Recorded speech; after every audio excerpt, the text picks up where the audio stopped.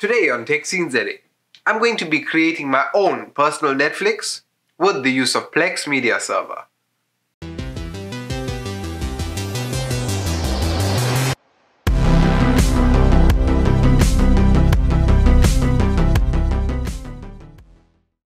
Hey guys, what's going on? My name is Prashant and welcome to Tech Scene ZA. If this is your first time here and you are interested in consumer tech, creative builds, product reviews, as well as home networking guides, you can start by hitting the subscribe button and clicking the bell icon so you get notified every time we post new content. Plex Media Server, or Plex as it regularly referred to, is a media server, your own private Netflix as it were. Plex allows you to group your media in one place and makes it simple to access. Plex allows you to have movies, series, pictures, and music. Put it all in one place and access it from anywhere in the world. Let's get on with it. We're going to be installing Plex on our home server. And if you missed us putting together our home server, that video could be found linked up there in the YouTube cards. There are two parts to Plex: the server, which will be managing your media, and the client, which will be accessing the media. Alright, let's hop over to plex.tv and take a look at some of the client and server applications. Alright, so let's go to apps. Right, so players. Clients or players? Streaming devices. So as you can see, Amazon Fire TV, Android TV, Apple TV, your Chromecast, Roku, smart TVs. Plex could be played via your Android phone, Android Auto, which is through your car, iOS, Apple. Plex could be played through your computer, your web, so it could be played through the web browser. There is a dedicated Plex Media Player application which could be found in the Microsoft App Store. Plex could be used through gaming consoles, so the Nvidia Shield, PlayStation, Xbox One, and even with home accessories such as Amazon Alexa, Sonos, Cavo, and there even is applications for virtual reality. Right, so that are some of the clients or streaming devices or players. Alright, so let's take a look at some of the servers. So you could make your computer a server. So you could download Plex Media Server for your computer. You could turn your gaming console into a server. So the Nvidia Shield is only supported at this time. You could also turn your network attached storages or NAS into a Plex Media Player. So we have the Netgear, Western Digital, MyCloud, MyPass, QNAP, Synology NAS, Seagate, and even mobile storage devices like a wireless drive here. You could even turn your router into a Plex Media Server, right? And the last thing that they have linked here is accessories. So these tuners, you'd require a Plex Pass. So the Plex Pass, we're going to be discussing that in the next segment, where we're talking about the two different versions of Plex, the free and the paid version. So as I was saying, there are two different versions of Plex. A free version, which we are going to be making use of, and a paid version, which you require a Plex Pass. Right, so let's take a look at the difference between the paid and the free version. Okay, the free version, the media is your own. The media you own is yours, of course. Plex Media Server is free to use, including the Plex web app. News, podcasts, and web shows are supported for all free users. All non-mobile public apps are free. These include Amazon TV, Android, Apple TV, Chromecast, Plex Media Player, Roku, smart TVs, gaming consoles. Our mobile apps, Android, iOS, web, Windows or Windows Phone can be used for free, but have limitations. Until the mobile app is unlocked, you are only allowed a 1-minute limit, and your photos will be watermarked. So that's the tiniest catch for the free one, right? And let's take a look at the paid one. Plex paid subscription, Plex Pass, as I was saying, includes free-to-use paid apps, benefits, activation of all your mobile devices or mobile apps, live TV and DVR. So just like how you have your set-top boxes, you could connect this DVR to your Plex and you could actually record your shows and then watch it at a later date. So this is actually quite handy if you're into that sort of thing, like even recording live sports and stuff. This would be really useful for that. You could stream trailers and extras for your content and adding geographic tags. This is a highlight, using mobile syncing. So just like how the higher tier of Netflix, where you can download your content and watch it offline, that's the same here. You need a Plex Pass to do so. Right, and there's a couple more features. That's the difference between the Plex Pass and the paid and the free Plex. Right, so let's take a look at the Plex Pass. Alright, so here we go. Plex Pass, if you are interested in getting such, has 3 versions. A monthly for $5 a month, a yearly for $40 a month, and a lifetime subscription for $120 a month. So obviously, if you aren't sure about yourself, I suggest you take the monthly one, try it out, and if you are happy, then skip the yearly and just take the lifetime, because that's a really good saving compared to taking monthly and yearly. But if you'd actually like to try it out, I remember reading somewhere that there is a 3-month trial of a 3-month Plex Pass trial, but it isn't listed here on the website. So I'm going to take a look and hopefully find that and actually try out a 3-month Plex Pass trial. Alright, so that's the Plex Pass taken a look at. The next thing, and that's about it to talk about Plex. So let's go ahead and start the installation. So as I said, I'm going to be installing this on our home network server. And if you remember, on our home network server, I told you there's different virtual machines. And I'm going to be installing this on my Server 2012 virtual machine. And the reason for that is because it's hosting all my different media shares, and the main one, which is our multimedia share, right? So if you're wondering how I'm going to be installing it there from here in the studio, I actually have an Ethernet cable running from here directly to my range extender here, which is connected wirelessly to my internal home network, which the server is on. And if you'd like to check out my recent upgrade to my home network, that video is going to be linked up there in the YouTube cards, right? So what I'm going to do is actually remote desktop into my Server 2012, right? So here we go, hosting server. Let's wait for the connection to open. And the first thing to do, we are going to hop over to plex.tv and plex.tv.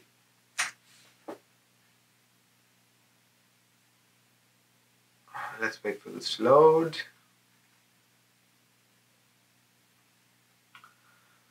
And what we're going to do is scroll all the way to the bottom. Where's this thing going? You're going to scroll all the way to the bottom and Plex Media Server downloads. Alright. So we are downloading for Windows, Plex Media Server for Windows 7 Service Pack 1 or newer. Let's click download and wait for that to complete. Now that we have Plex Media Server installed, downloaded, we're going to run the installation. Click install.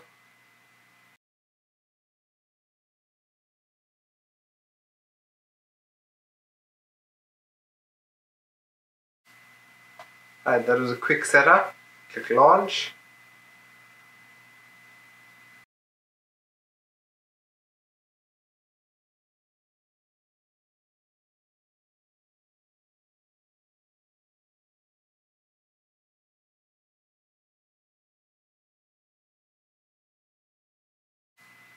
Okay, at this point you're going to have to sign in with your Plex account. So you can create an account if you don't have one, but I already have one, so I'm going to log in with that.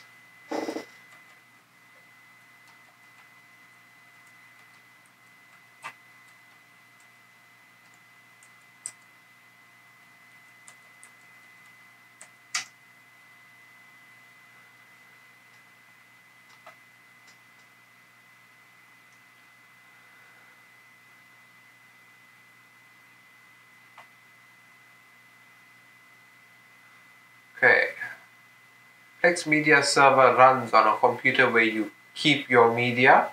Plex scans your media, automatically organizes it, and makes it beautiful. Play your media on any screen with your favorite Plex app. That's how it works. So let's click got it. And now you could sign in or subscribe for a Plex Pass, but I'm not going to do that at this point. So I'm going to minimize that. So we need to give our Plex server a name. I'm naming my server Danilalhome_Plex. And this part, allow me to access my media outside my home. So with that ticked, it allows you to access your media anywhere in the world. And that's what makes this your own private Netflix. Just like how Netflix, you can take it anywhere and watch the content, Plex is the same. You can go anywhere and watch your own personal content, right? So I'm going to tick that and I'm going to go next. So add your library. So they already have music and photo libraries added here. And for my Plex, at this point, I just want to have my movies and series on it. So I'm going to delete these two libraries. Alright. I would like to add my music, but I do have like 40 gigs or 50 gigs of music, 80s, 90s, today, some Hindi music. So it's really a mess and I don't want to add that and just cause problems. So let's go add a library. We're adding movies. Right. Next, browse your media. So let's take a look at our drive.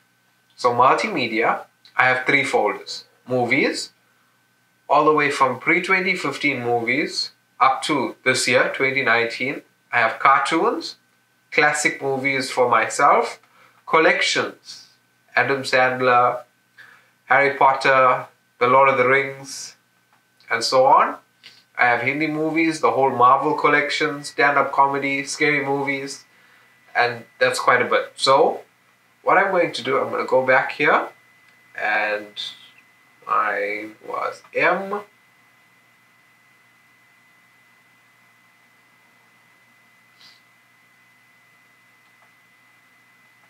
Oh, wrong folder. F. So I'm going to select movies. I'm going to select add.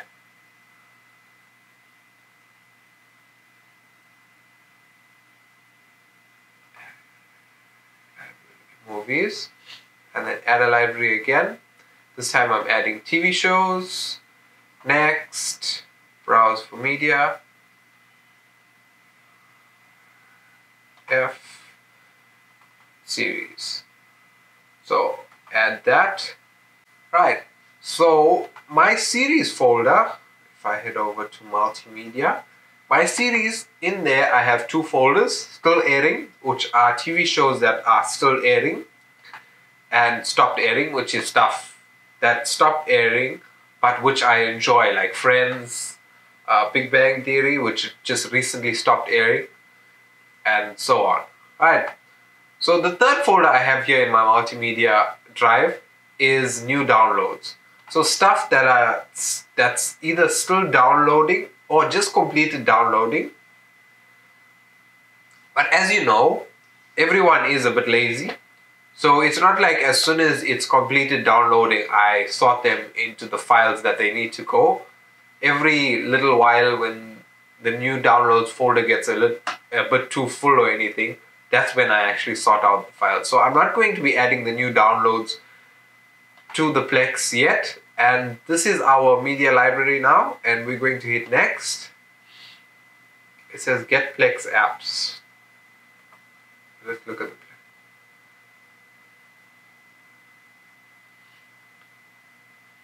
Oh no. Alright, and click done. So this is now our Plex. Okay, so it's showing us the headlines and it's actually loading the content as we speak. Let's have a look. Alright, so it's the libraries are being updated.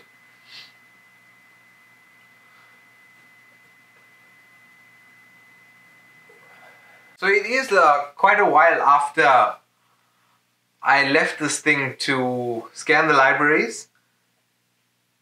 And let's take a look at some of the movies. So the good thing about Plex, it actually adds metadata such as the year and even descriptions of the movies. And it even gives it a cover to the movie. The only problem I faced was when I added my TV shows, it kind of misread. So if you go here, it picked up Game of Thrones Season 1 and Pokemon Season 1, but it actually is, where's this? Okay, so if you click here, stop.